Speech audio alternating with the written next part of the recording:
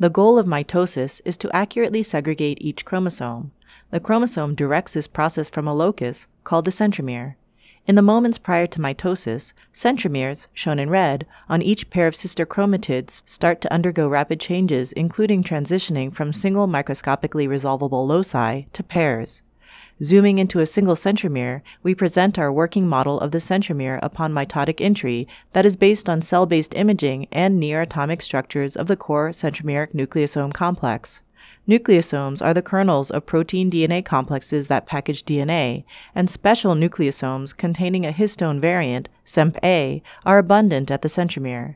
Prior to mitosis, chromatin is in a relatively loose conformation, and CEMP-A nucleosomes are directly bound by 2 copies each of the non-histone centromere proteins CEMP-C in purple and CEMP-N in green. They are each required for the recruitment of other constitutive centromere proteins, resulting in a symmetric arrangement with binding sites occupied on each face of the nucleosomes. Connections to neighboring nucleosomes are made through a second nucleosome binding domain on CEMP-C. As chromosomes condense to their mitotic form, related global and local centromere asymmetries are generated.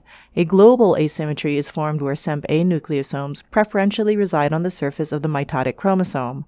Thus, one side of the centromere faces condensed chromatin while the other faces the cell cytoplasm. A local asymmetry is formed at the level of individual CEMP-A nucleosomes, where one side lacks CEMP-N while the other contains it. The side lacking CEMP-N retains CEMP-C and the connections to neighboring chromatin that it generates, while the side containing both CEMP-C and CEMP-N is uniquely competent to retain the other constitutive centromere components. The constitutive centromere components include those critical for recruiting a mitotic structure called the kinetochore.